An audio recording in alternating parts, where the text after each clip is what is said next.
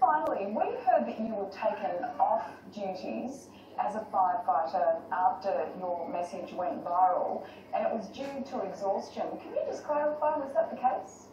The message I got was about time you brought the truck back, because we were just about to send the police to go look for you. And then there were further comments with gestures and arm movements saying that I'm finished, it's all over.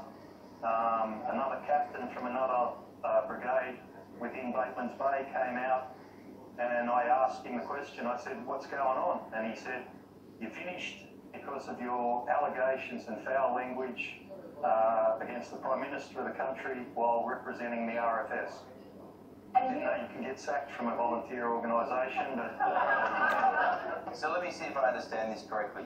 You've got the guts to say what you really think about the lack of action by the Prime Minister and others, and for that courage, you then not only get kicked out of a volunteer organisation where you're trying to help save your own community, but you also don't get any follow-up about your own state and how you're travelling. No.